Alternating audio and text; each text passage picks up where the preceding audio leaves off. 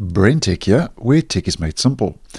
So once again, Microsoft has started finalizing the next optional bug fix C-release update that should be rolling out for Windows 10, KB5015878, and that should be in the next couple of days before the end of the month. And the optional C-release bug fix updates, as you know, as I do mention on the channel, do roll out near the end of every month. So that's currently available for testing in the release preview channel, and that's the closest version and build you will get to the preview version before it rolls out to the stable channel, as mentioned, in the next couple of days.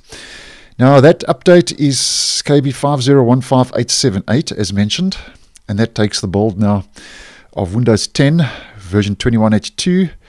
That build now is bumped up to 19044.1862, and currently the latest version and build of Windows 10 is 21H2 190441826. So when we get the update in the next couple of days, that point release will be bumped up to that 1862 into that vicinity after that update has been applied.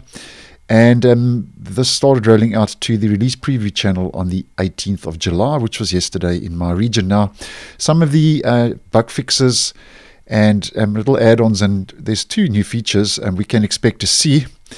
Both of these rolled out for Windows 11 in the preview update for the optional update for Windows 11. So both Windows 10 and 11 will be getting these two new features. They've provided the ability for you to consent to receive urgent notifications when Focus Assist is on. So that's basically, as I mentioned with the Windows 11 video, that's a notification bypass. And then they have restored functionality for Windows Autopilot deployment scenarios that are affected by the security mitigation for hardware reuse. And then just to look at some of those improvements and fixes quickly, in case you're interested. They've reduced the overhead of resource contention in high input and or output operations per second, ROPS for short, scenarios that have many threads contending on a single file. The reliability of a push button reset after an OS upgrade, they've improved that. Fixed an issue that prevents troubleshooters from opening, that also rolled out for the Windows 11 preview update. Fixed an issue that causes certain docking stations to lose internet connectivity when waking from sleep mode. Fixed an issue that might cause consecutive video clip playback to fail in games that use DX's DirectX 12. And also another gaming issue here, fixed an issue that affects certain games that use the X Audio API to play sound effects. And then the final two, fixed an issue that might cause Windows to stop working when you enable Windows Defender application control with the Intelligent Security Graph feature turned on.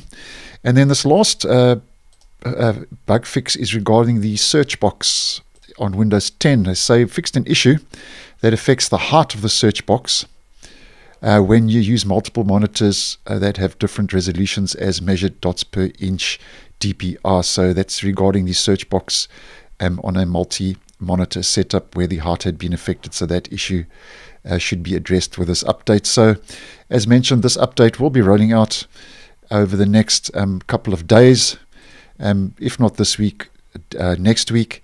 And that's the next optional bug fix C-release update we are expecting to get for Windows 10 KB5015878. And I will leave a link to these release notes in the description if you are interested. So thanks for watching, and I will see you in the next one.